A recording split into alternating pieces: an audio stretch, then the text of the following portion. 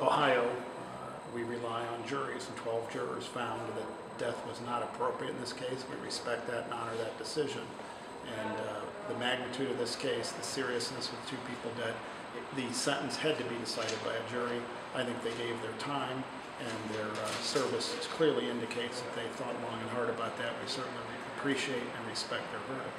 So, you know, we definitely don't want him to be on the outside. We're a little conflicted with the verdict. You know, the jury did what they were supposed to do, but they were not given the truth of the whole family dynamics. The defense, in our opinion, spun a web of lies. They didn't contact the family. So the jury was not given the truth.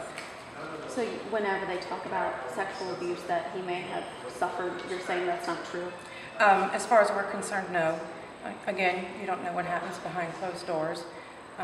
But, you know, we didn't know that any of that happened. As far as them talking about how Fran was with Louis, none of that was true. Are you satisfied with the life in prison? Would you have preferred to see the death happening?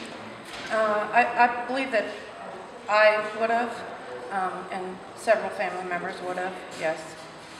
It was a brutal, brutal murder, both of them. You know, we all saw the pictures, the coroner's pictures. You know, we know what he did afterwards. He said that he was remorseful, that he regretted. He never apologized to anybody. We saw the pictures.